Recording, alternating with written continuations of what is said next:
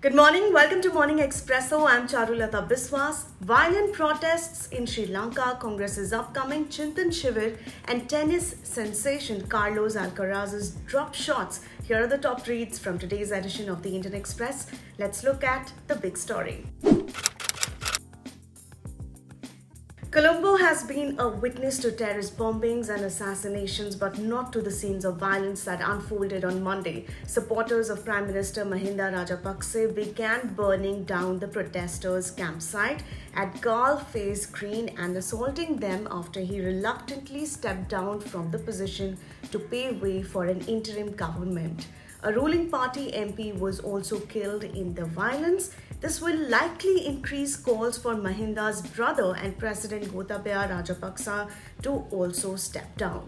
Here are the stories you'll find only in Indian Express. A day after J&K Lieutenant Governor Manoj Sinha participated in prayers at the ruins of the 8th century Martin Sun Temple at Matan in Anantnag, the Archaeological Survey of India ASI on Monday expressed concern to the district administration over the event, sources told the Indian Express.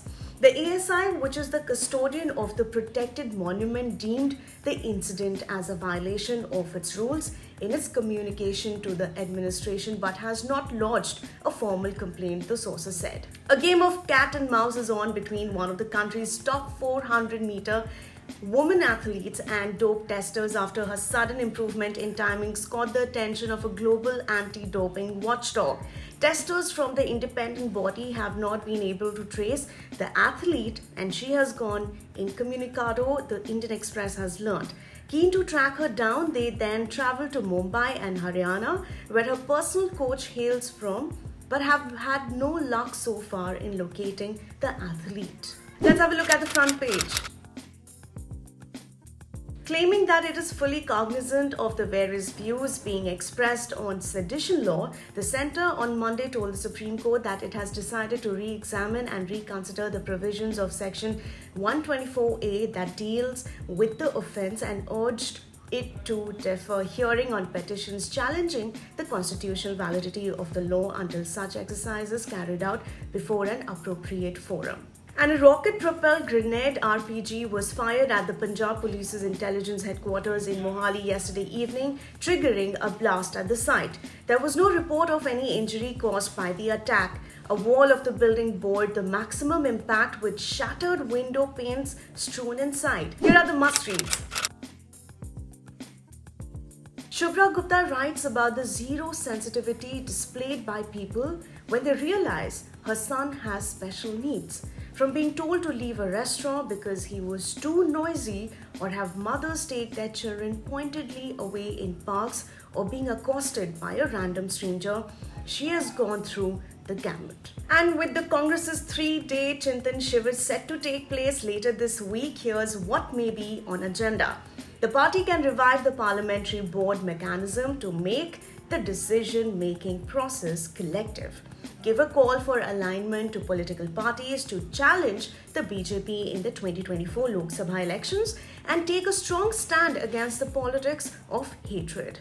And the Uttar Pradesh government is planning to turn Ayodhya into a world-class model town ahead of the 2024 Lok Sabha elections. Among the string of projects planned are: number 1, widening of roads leading to the Ram Janmabhoomi site; number 2, installing CCTVs across the town; and also fast-tracking the upcoming Maryada Purushottam Shri Ram International Airport. And the Herwad Gram Panchayat in Maharashtra's Kolhapur district has passed a resolution banning rites associated with widowhood, such breaking bangles and social isolation. Sarpanch Srigonda Patil says the decision was taken keeping in mind the untimely deaths due to COVID-19 and the fate of such widows. Men as young as 25 years lost their lives and their wives were forced to observe customs associated with widowhood, he said. News from the sports world. Spanish teen sensation Carlos Alcaraz has made a habit of stunning world tennis's leading lights with his well-disguised delicate drop shots. At times when Alcaraz has decided to dramatically drop the pace of his stroke, even the game's best hustler, aka Nadal, and the ultimate retriever Red Djokovic have frozen on the baseline, uncharacteristic ally giving up on the point. And in today's Delhi Confidential, in an unusual sight when Consumer Affairs Minister Piyush Goyal stood to speak at the National Workshop on Legal Metrology Act 2009, he read out a paragraph from Kautilya's Arthashastra to remind the central and state officials about their responsibility. That's a wrap for me today. For the latest updates, don't forget to subscribe to our channel, The Indian Express. Thank you so much for watching.